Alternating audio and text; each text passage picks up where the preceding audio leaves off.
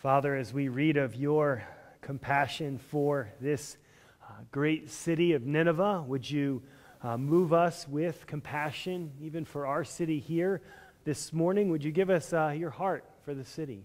Would you help us to have a fresh experience, a fresh understanding of your grace, of your mercy, of your compassion, and would it move us in such a way that we would serve our city well? And so we pray that you'd come this morning by the power of your Holy Spirit, that you'd speak to your people through your word. And we pray it all in Jesus' name. Amen.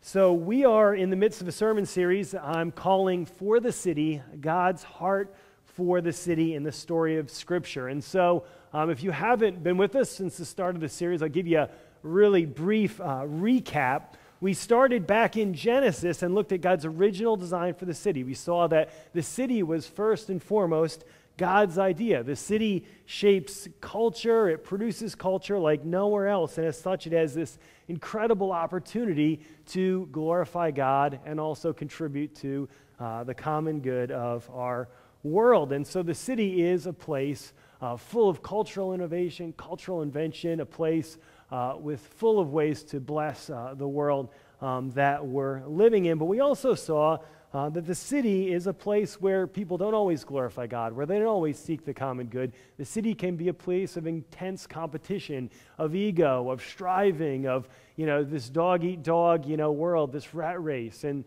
so we all know that world as well, all too well in the city that we live in that is marred by sin. We also saw that cities can be cities of refuge, places for the marginalized, places for the outcast, places for the poor, places for the refugee. Cities have always been places where there's justice, where there's social services, where the basic necessities of life are provided. And it's always been a magnet for those that are on the outside, those that are marginalized. We saw also that Jerusalem was designed as a center for worship. And so we saw last week in Psalm 48 how Jerusalem was supposed to be this beautiful beacon drawing the nations to the worship of the true and living God. And even after Israel's cities ceased to be places of refuge, even after Jerusalem ceases to be a center of worship, God doesn't abandon the city. In fact, in the prophets we get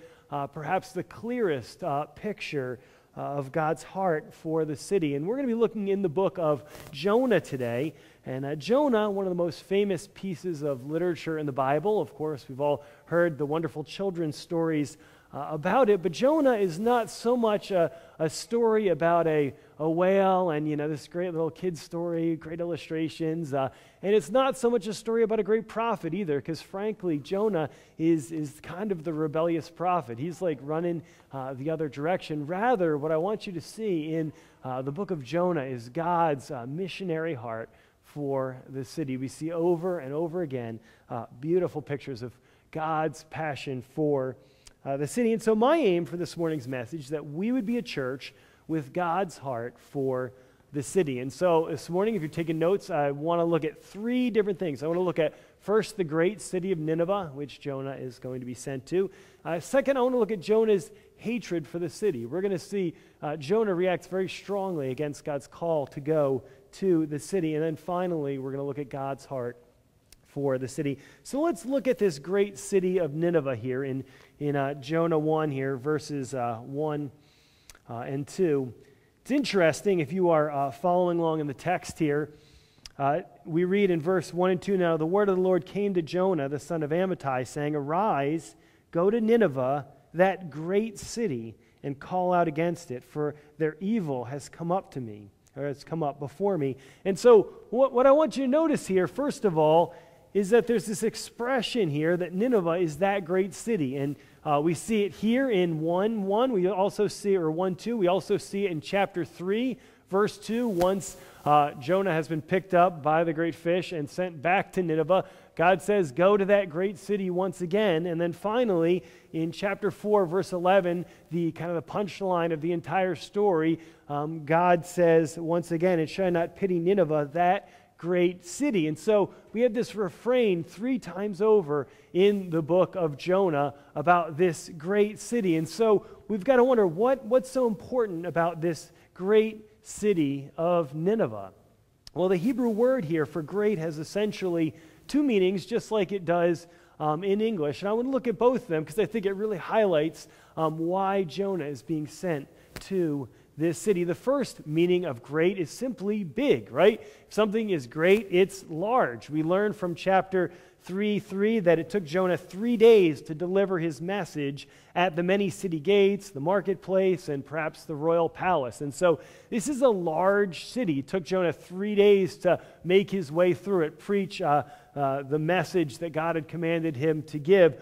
We learn at the end of the book that there are 120,000 people in the city that make this a great city. In the ancient world, that was unheard of. That was a massive number of people. Of course, today we've got almost a little short of 200,000 right here in Grand Rapids. But in the ancient Near East, in Nineveh, 120,000 people was a massive city center, and that probably included the surrounding region as well. So God is concerned about the city simply based on the sheer number of people. There's 120,000 people in this city.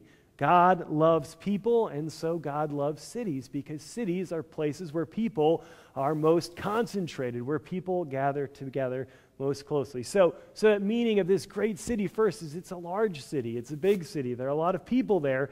But the second meaning of great here in this text is that it's an important city. It's an influential city. Nineveh often served as the capital of the great Assyrian Empire. And so it was one of the great cities of the ancient Near East, one of the most influential, one of the most powerful cities. What happened in Nineveh, the ripple effects of that were felt throughout the rest of the ancient Near East. And so this is a very significant city, and God is concerned about this city because what happens in Nineveh, what happens in this great city, right, it's going to impact everything that's happening in the rest of the ancient world. And so God is concerned for this city, first because it's large, second because it's influential. And those are 2 things that cities tend to be. The great cities of our world, they're obviously large, they're full of people, obviously, that need Jesus, but they're also places of influence, cultural centers where our culture is often shaped. And so if you look around the country, you look at centers like New York City, right? They're centers of finance. If you go out to California, out to LA, and it's centers of movie and entertainment. If you go out to Houston, it's a center for energy. If you go out to Silicon Valley, that's the tech capital of the world. Cities are places of not only dense population and people, but they're also centers of influence. It's where culture is shaped. If you go to Washington, D.C., it's a center of government, of course, in the world. And so cities are significant, and God has a heart for cities because, first of all, of their size, and also because of their significance, because of their influence in the world. But not only do we learn that this is a great city, just from the first 2 verses, we also learn that the evil in that city is great. And so we see that Jonah is called to call out against it, for their evil has come down before me. And so the Assyrians, if you don't know much of your ancient history, if you haven't brushed up much on that in a while, the Assyrians were one of the most brutal, oppressive civilizations in all of human history. Historian Simon Anglum notes, while historians tend to shy away from analogies, it's tempting to see the Assyrian Empire, which dominated the Middle East from 900 to 612 BC, as a historical forebear of Nazi Germany, an aggressive, murderously vindictive regime supported by a magnificent and successful war machine. As the German army of World War II, the Assyrian army was the most technologically and doctrinally advanced of its day and was a model for others for generations afterwards. The Assyrians were the first to make extensive use of iron weaponry, and not only were iron weapons superior to bronze, but could be mass-produced, allowing the equipping of very large armies. Indeed, so you have this massive, influential empire, but it's also an evil empire, and it has spread its power and influence through the edge of the sword, through this massive war machine, through intimidation, fear, domination, That's the kind of city that it was. And about 100 years ago, before Jonah's mission in Nineveh, the Assyrian war machine marched into Palestine and trounced 10 kings that had gathered together in the Battle of Karkar to attempt to resist the Assyrian domination of that region. And so King Ahab, the king of Israel, was killed in that battle, and Israel became tribute states. They became vassals of Assyria. And so Jonah's family and Jonah lived in northern Israel, and they would have lived under the thumb of this oppressive regime, this world terror. And so Israel couldn't even escape the influence of this great empire, and they would remain a vassal state right up until Jonah's time. And when God called Jonah to Nineveh, however, the Assyrians were stuck at this point in one of the low points in their empire. During the reign of Ashur-dan III, 771 to 754, the Assyrian Empire was struck with a series of calamities, several serious famines, a rare solar eclipse, and rebellions throughout the cities of the empire. And so this great empire, at this point, is kind of at its knees. God has got this empire right where he wants them, and God is graciously going to send his prophet along to call them to repentance. He wants to give this evil empire a chance to repent. And so we've got this wonderful city. It's great, it's influential, and it's evil, and that gives us maybe a little bit of an opportunity at the beginning of the sermon here to think, what's your attitude towards the city? What do you think about when you think of the city? Do you think of this great, big, evil metropolis, crime, poverty, homelessness, racism? Is that what you're thinking? Gangs? Is the city to you this kind of blighted thing? Or do you think of the city maybe as a really wonderful place to go grab coffee and, experience arts and culture and do art prize and all that fun stuff? Or really are you kind of indifferent to the city? You're like, well, I just have too much in my life going on to really care too much about something big and high level like the city. I'm just trying to keep up with like my job and kids and work and life. And, these grandiose visions of the city don't really capture much of our attention. Well, what's noteworthy, really, as we're considering this city of Nineveh, is Jonah's response. It's really what makes for a wonderful story here, because God's going to send his prophet to Nineveh to reach this great pagan city, this evil city. And what we expect here in verse 3 is something like this, right? And so Jonah rose up and he went to Nineveh, and he passionately preached about the grace and the mercy and the goodness of God, and everyone in that great city repented. But that's not quite how the story goes, is it? The story kind of throws us for a loop. God's prophet goes on the run instead, and we're invited into this story to look a little bit at our own hearts as we think about the great cities of our world. And so this book of Jonah is going to invite us in to an opportunity to look at how we think about the city through the eyes of Jonah, through the lens of Jonah. And so in verse 3, what we really read in verse 3 is that Jonah rose to flee to Tarshish from the presence of the Lord. He went down to Joppa and found a ship going to Tarshish, so he paid the fare and went down into it and to go with them to Tarshish, away from the presence of the Lord. And so shockingly, God's prophet, when he is called by God to go and reach this pagan city, to give them an opportunity to repent, he is heading the opposite direction. So let's look at Jonah's not very good plan that he has laid out for himself. So instead of partnering with God in an unprecedented mission project to one of the most influential cities in the ancient Near East, Jonah decided to catch a ship going roughly 2,500 miles in the opposite direction to Tarshish. And I think we have a little slide up here that gives you a little visual on where Jonah is going in this trip here, or maybe not. We might get it up there at some point. But anyways, he's about to go 2,500 miles towards Spain, the opposite direction to where God has calling him. This trip, if you're anything familiar with ancient maritime travel, would have taken probably up to a year to complete, with many trips along the way. This would have been an incredibly expensive trip. Jonah perhaps sold his house, pretty much gave up his life savings to go out there and run from God's presence to go over to Tarshish. And his not very good plan, as he is making a run for it, begins to unravel when God sends a great storm to stop him dead in his tracks. And as you're following through the story, it's remarkable. The crew is freaking out, as people will be when their lives are in danger and they're about to die. But what's very interesting here is that it's actually the pagan captain that goes down, wakes Jonah up, who's sleeping in the hold, and says, "Jonah, please pray for us. We need your help." And so you have the prophet asleep in the hold, indifferent to God's call in his life, indifferent to this great city of Nineveh, indifferent to the fate of the crew. And you have this pagan sea captain who's like, "Please pray for us. Like, you're a prophet. Isn't that what you're supposed to be doing?" And when the crew casts lots to see finally whose fault this whole storm is, Jonah gives us one of the great theological statements here in the book of Jonah. He says, "I am a Hebrew, and I fear the God of heaven who made the sea and the dry land," in verse 9. And so he gives this wonderful declaration. Look, I'm a Hebrew, and I fear God, and he's the creator. He made the heavens, the earth, and he's great, and he's got this wonderfully doctrinally accurate understanding of God, but for some reason he thinks that he can make a run for it and somehow escape from this God. He's like, I know the God who made the land and the sea, but I'm running away on a ship on the sea, thinking that somehow I'm going to outrun this God. And then Jonah finds himself in the rather embarrassing position of explaining that he's the problem, right? He's fleeing from the presence of this great God who he so proudly claims.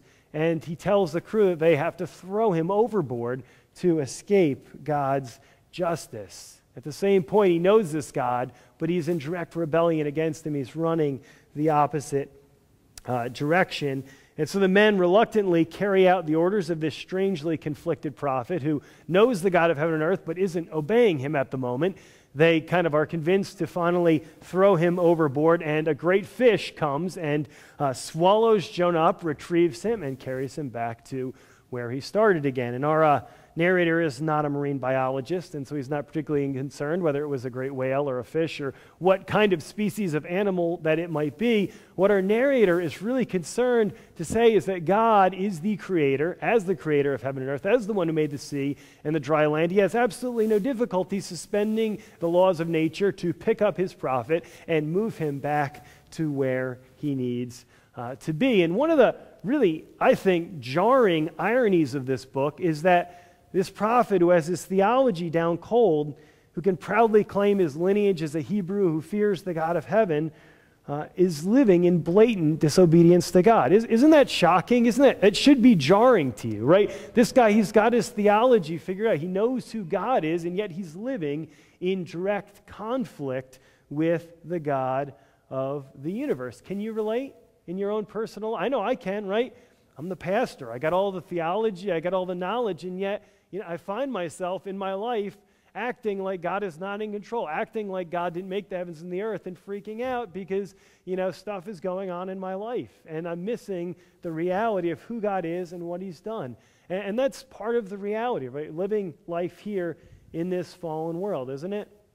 Oftentimes, right, those who claim the name of Jesus, who have great theology, right, sometimes we let people down. We say stupid things. We do stupid things. We are not the shining beacon that we're supposed to be. And sometimes you look around you and you see people that are atheists, that are agnostics, and they're living wonderful lives, and they're living far better than their theology. They may be moral relativists, but they're great upstanding folks, and they serve in their community. And we find ourselves in there. And Jonah invites us into this conflict, right? Into this tension in our world, right? He's got the right theology, but he's in blatant disobedience to God. The pagan sailors who've got all this pantheon of pagan deities, they're the nice guys in the story. They're the ones that are calling out to God. They're like, "Jonah, we don't want to throw you into the water. You seem like a nice guy." And he's like, "No, you got to pitch me." And yet again, it's this conflicted behavior here in this story that really challenges us, right, to wrestle with our own hypocrisy, the own inconsistencies in our lives. It's interesting, even after his encounter with this great fish, Jonah still doesn't seem to have learned his lesson. And so in chapter 2, we see his response listed for us here in verses 2. And I just love how this scripture gives us just really frank, very bold, we're saying, here's how God's people respond. Here's how they act. But here's his response here in chapter 2. He prays to God. Then Jonah prayed to the Lord his God from the belly of the fish, saying, I called out to the Lord out of my distress, and he answered me. Out of the belly of Sheol I cried, and you heard my voice. For you cast me into the deep, into the heart of the seas, and the flood surrounded me. All your waves and your billows passed over me. Then I said, I'm driven away from your sight, yet I shall look again upon your holy temple. The waters closed in over me to take my life. The deep surrounded me. Weeds were wrapped around my head. At the roots of the mountains I went down to the land whose bars closed upon me forever. Yet you brought up my life from the pit, O Lord my God. When my life was fainting away, I remembered the Lord, and my prayers came to you into your holy temple. Those who pay regard to vain idols forsake their hope of steadfast love. But I, with a voice of thanksgiving, will sacrifice to you. What I have vowed I will pay. Salvation belongs to the Lord. And the Lord spoke to the fish, and it vomited Jonah out upon the dry ground. And what I want you to notice in this prayer is that Jonah is clearly thankful to God, right? But I, with a voice of thanksgiving, will sacrifice you. Jonah is really happy that he didn't die. Jonah is happy that God did not, smite him on the spot. He's happy to be delivered. He's glad that he didn't die and drown and all that other terrible stuff. But I want you to notice here is that Jonah concludes his prayer saying that salvation belongs to the Lord, but Jonah still can't believe that God's salvation could be extended to anyone else outside of Israel, outside of God's people. He still has a very blind kind of ethnocentric perspective on the world. John Walton, the commentator, notes, the lesson that Jonah seems to have learned was not that it was wrong to disobey the Lord and try and escape one's commission, but rather that it is fruitless. Jonah, we suggest, was not repentant, but was resigned to the facts. He was to go to Nineveh one way or the other. The Lord would not even allow Jonah's death to interfere with his mission. And so after the fish spits him out, God commissions Jonah a second time. So we get kind of take two on this whole situation here in chapter 3, verse 1. And God calls him once again to the city of Nineveh. Then the word of the Lord came to Jonah a second time, saying, Arise, go to Nineveh, that great city, and call out against it the message that I tell you. And so Jonah gets another opportunity, and this time he's going to go, he's going to preach. He's not necessarily going to like it, but he's going to preach the message that God has told him to give. And so he proclaims this dire message of judgment that we see in verse 4. Jonah began to go into the city, going a day's journey, and he called out, Yet 40 days, and Nineveh shall be overthrown. Very positive, optimistic message there. Yeah, you would think, and you just imagine walking downtown Grand Rapids today and with a little sign. Actually, there are people like this from time to time. But could you just imagine, going downtown Grand Rapids, now Grand Rapids will be overthrown in 40 days. Imagine just the looks that you would get today in our very nice, tolerant, pluralistic society. You just need to imagine this guy going to Assyria. These were the guys that impaled people on pikes and let them die for days and days and days. They slaughtered people, chopped off their hands, eyes, various other, these were not a friendly, nice group of people to go and give this kind of message to. But Jonah goes and he gives the message, 40 days.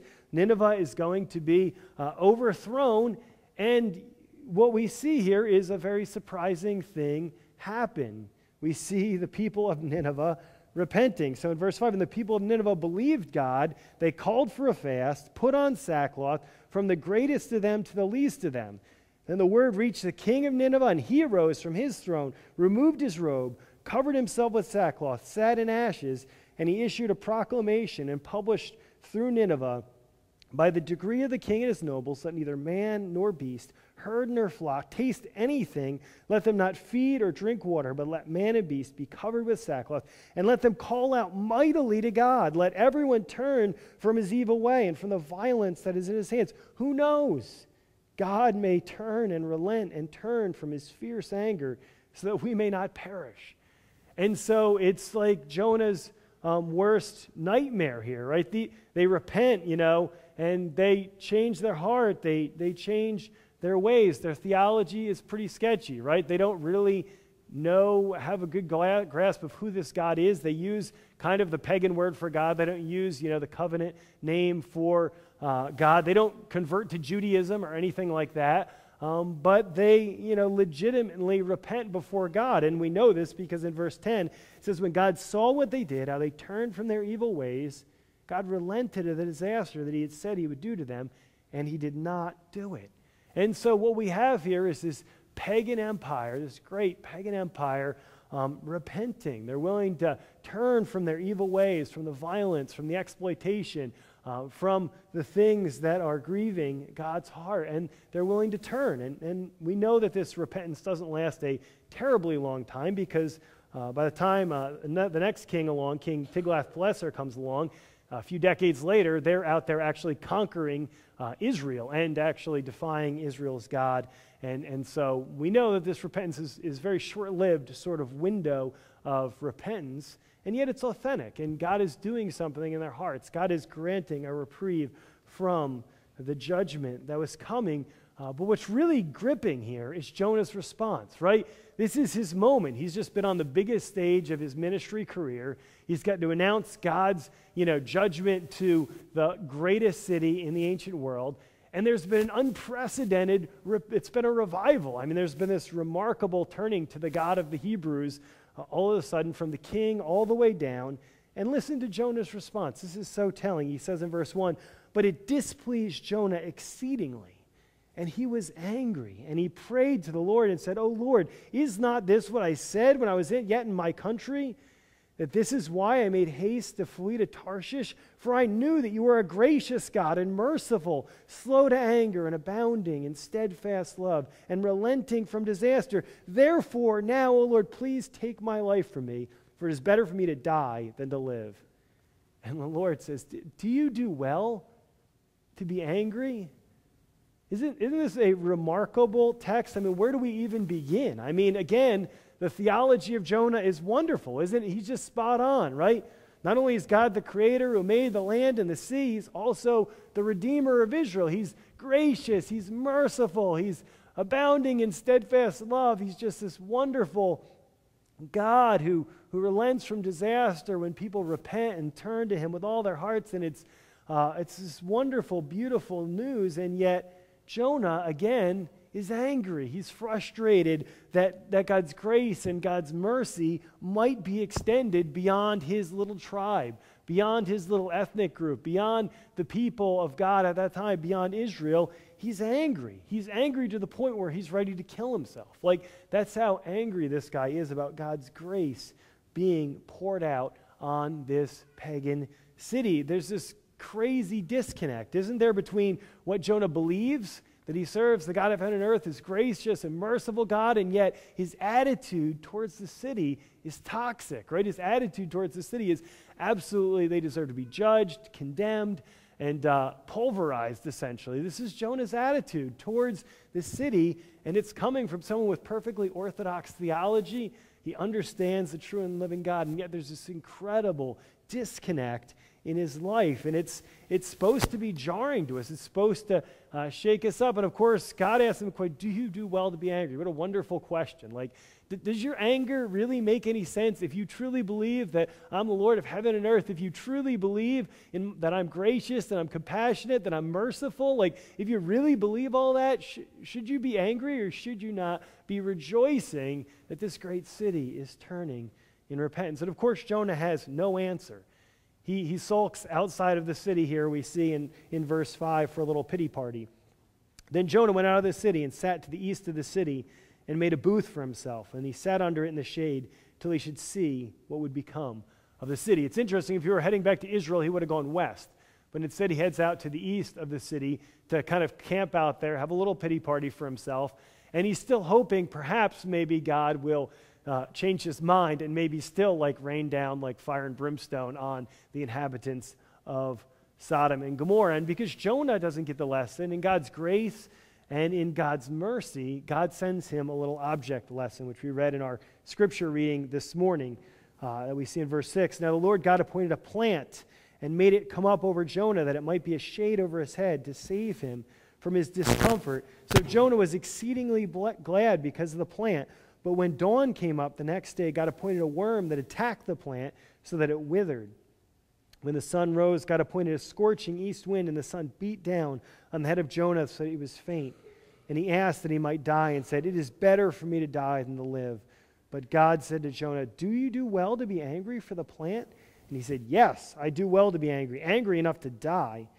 And the Lord said, "You pity the plant for which you did not labor, nor did you make it grow, which came into being in a night and perished in a night. And should not I pity Nineveh, that great city, in which there are more than 120,000 persons that know their right hand from their left, and also much cattle?" Isn't this interesting?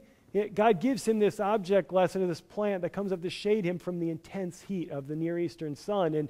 And Jonah has this incredible compassion on this plant. He's like, wow, I just love this plant. And God's saying, wait a minute, you've got compassion on this plant that's shading you from the sun, and yet you don't have any compassion for this great city of Nineveh, this great pagan city that doesn't know their right hand from your left.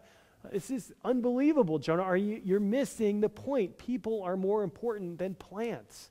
And so God is pushing this before him again and again and again. And what I really want this to do for us, I hope, and I think the point of this prophetic word here from Jonah is it's really a question that's raised for us. What's your heart for the city? This is a question, obviously, that challenged Jonah, but Jonah had to come back and sit this down and write this out for the rest of the people of Israel. It challenged them on their narrow view of God's grace, their narrow view of God's mercy, their narrow view of who God is. And it's a book that challenges us again today. And so I'll ask you again, what's your attitude towards the city? Is it like that of Jonah? You just look at the crime, the poverty, the racism, and you just say, oh, I want nothing to do with it. I just need to get out to the suburbs, the country, where everything is wonderful and great. Tim Keller notes this about the city. He says a lot of people don't like the city, and one reason is that it's full of so many people who are different from them, politically, culturally, racially, and economically. No matter who you are, that's true. That's what a city is. You're not in a city if you look around and everyone looks like you.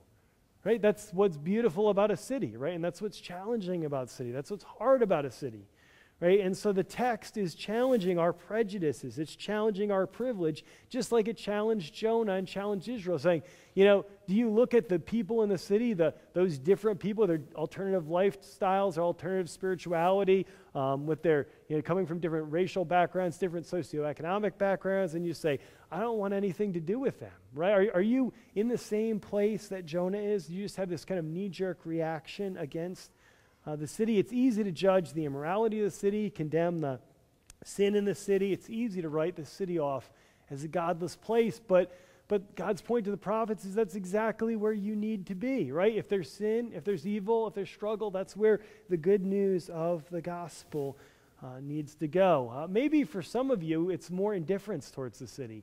You go, I just got too much other stuff going on to really think about the city, worry about the city, think about the city. I know for myself, growing up out in the sticks, out in the country, pretty sheltered lifestyle, and it's like it's easy to just ignore the city and just be like, I'm just doing my thing, living my life out here, and just ignore all the big bad stuff going on in the city. It's easy to just live our comfortable middle class lifestyle and just kind of stay away from all the drama that the city involves. And I know it's been incredibly eye-opening for me living in the city now here the last 5 years, particularly moving into the area where we're at now, down in the southeast, and opening up our home to a lot of foster care kids and hearing crazy stuff, their run-ins, with, boyfriends that are in jail, people living on the brink of poverty, two of the girls staying with us both lived on the street at various points in their lives, and to just be confronted with just the brokenness around me. I mean, it's beginning, obviously, to work on my heart, but I would say for most of my life, right, I've just lived, just totally oblivious to all of those things, just naive to what's going on, and yet to be here in the city, to be in the mix, beginning to see God working in my heart, it's been really a powerful thing.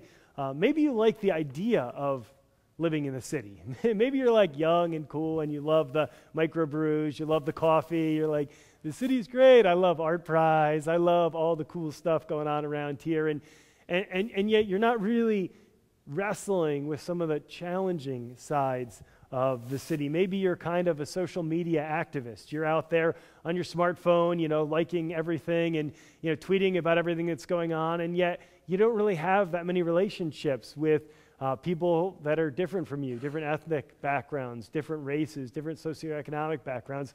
The extent of your life is mostly just liking different causes and various things like that. If that's where you find yourself, I challenge you to get a little bit more in the mix. Malcolm Gladwell, in a New Yorker article, "Small Change, the Revolution Will Not Be Tweeted," said this. I thought this was really helpful. He said, "The platforms of social media are built around weak ties. Twitter is a way of following or being followed by people you may have never have met. Facebook is a tool for efficiently managing your acquaintances, for keeping up with the people who you'd not otherwise be able to stay in touch with. That's why you can have 1,000 friends on Facebook that you could never have in real life. The internet leads us to exploit the power of these kinds of distant connections with marvelous efficiency. It's terrific at the diffusion of innovation, interdisciplinary collaboration, seamlessly matching up buyers and sellers, and the logistical functions of the dating world. But weak ties seldom lead to high-risk activism."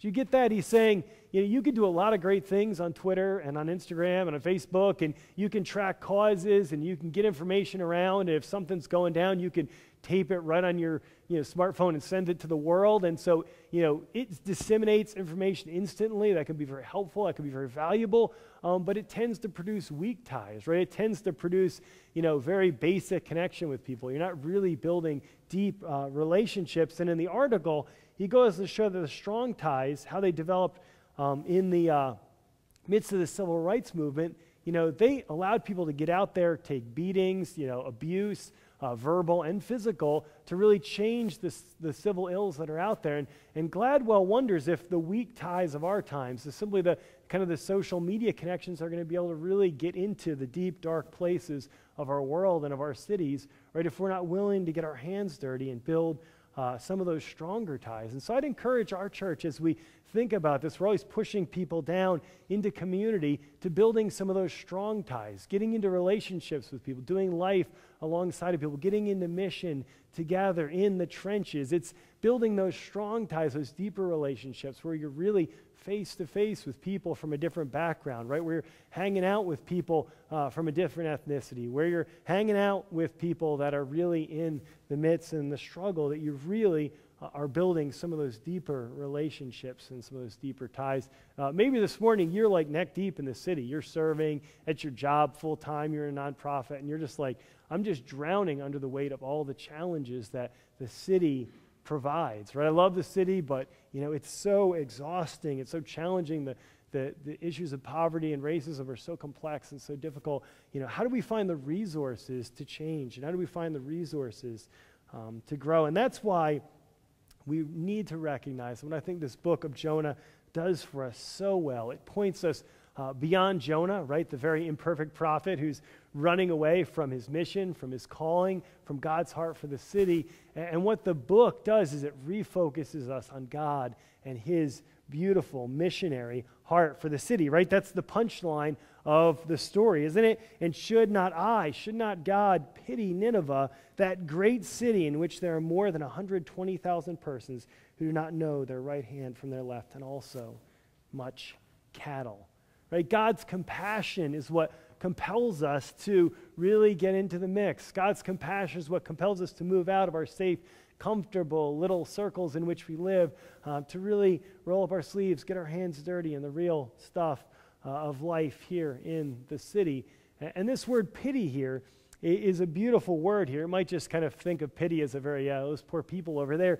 But this is the same word in Hebrew for compassion, for being deeply moved. God is deeply concerned by the sin in the city, the evil in the city, the brokenness in the city. Tim Keller says that the word concern God uses here is the word to weep.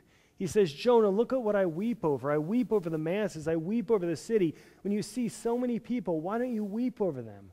Why doesn't compassion spring up? Jonah, I saved you by grace. I reached into the belly of the fish and saved you. And yet we see Jonah with just no concern, no heart for the city. Keller goes on to say, your attitude towards the city is one index of whether or not you know you're a sinner saved by grace. Let me say that again. He says your attitude towards the city is one index of whether you know, or whether or not you know that you're a sinner saved by grace. See what Keller is saying? Right? If you are a sinner, right? Saved exclusively by God's grace, right? Not because of anything you've done. How can you look down on anybody else in the city? How can you look at those evil people out there or those people when you recognize that you're a sinner, saved exclusively by God's grace? So if you get a hold of God's heart, if you get a hold of his grace in your life, your heart is going to have to be moved. It's going to have to be softened to the people in your city. And it's interesting, isn't it? God isn't only concerned about the souls of these 120,000 people. Isn't his grace also concerned about the cattle? Oh, look at God. He's even concerned about the animals. And you're thinking, oh, what are animal rights activists before his time?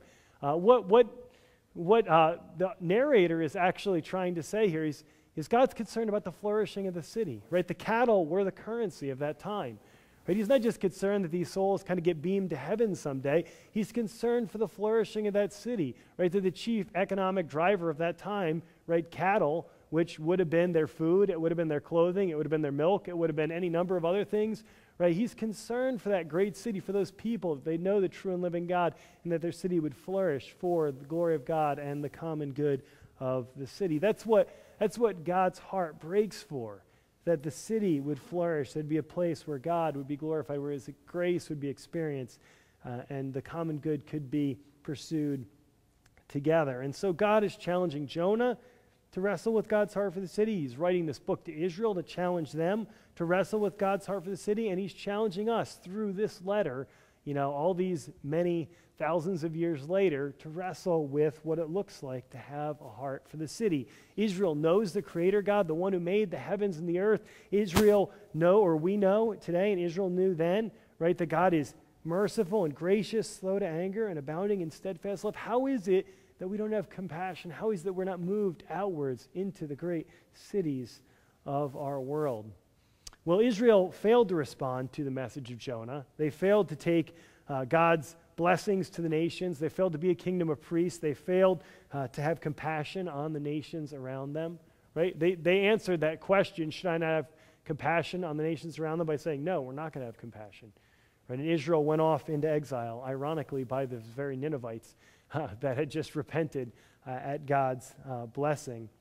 And yet God, in his grace and his mercy, in his relentless love, in his relentless grace, in his missionary heart to see the gospel go to the nations, would send a greater Jonah to come and rescue God's people, restore them to God's heart for the nations. So, of course, I'm talking about Jesus. Confronted by the alternatives of his contemporaries, Jesus identified with this overlooked and underappreciated prophet. In Jesus' time, the Essenes wanted to withdraw from the corruption of the Greco-Roman world of their time. The Pharisees wanted to focus on their purity and distinctiveness. The Zealots wanted to take up arms. The Sadducees were just ready to embrace the culture. And yet Jesus said there's another option. There's a Jonah option.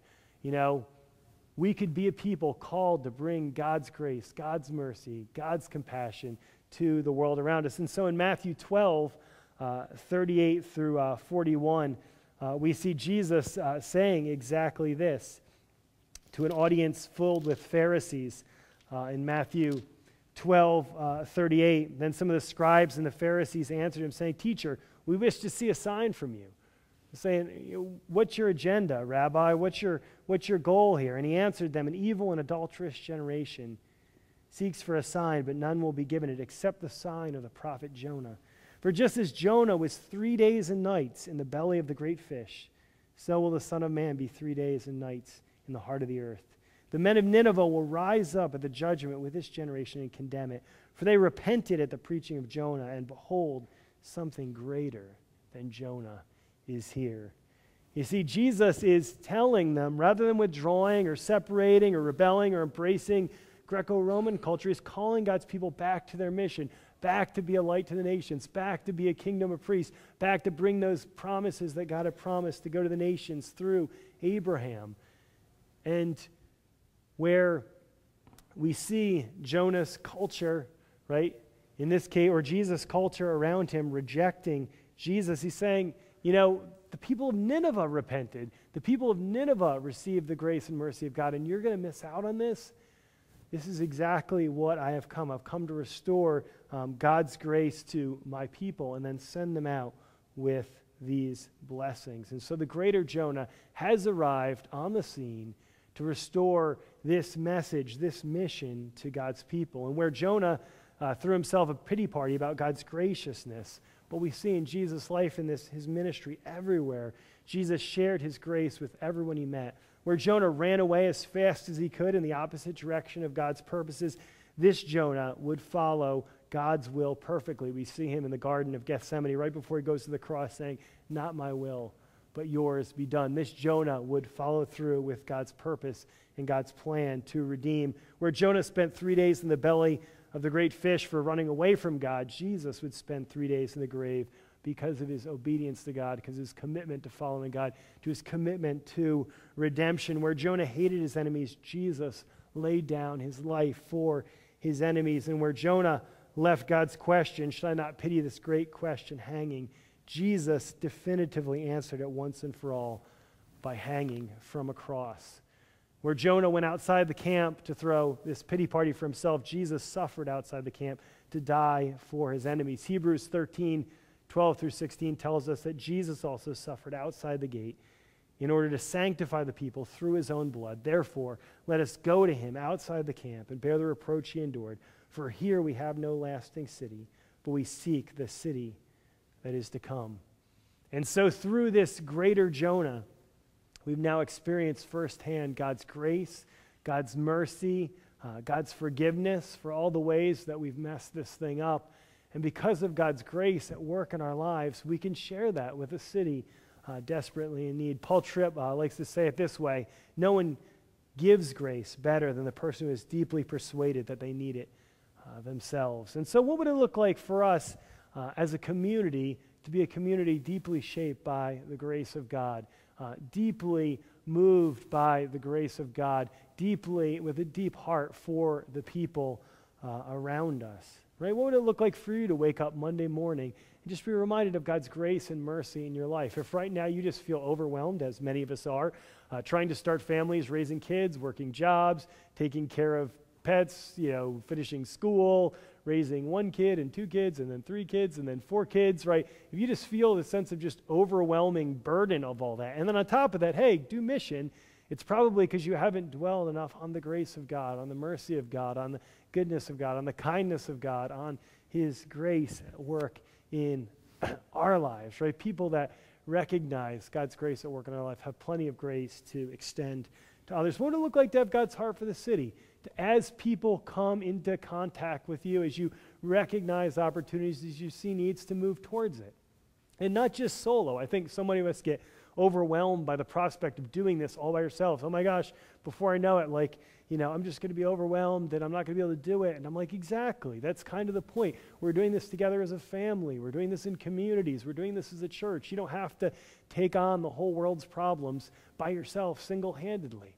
Right? You just get an opportunity to be faithful with the people God brings your way, the people God brings into your life. It's not like you have to add anything else to your schedule. There are people in your life, unless you are Amish or something and live in a bubble somewhere, right, that need Jesus, right? You don't need to add anything else to your life. You just need to be faithful with the opportunities that God gives you. What would it look like to have God's heart for our city? And what would it look like to remind yourself, right, that God is more than up to the task?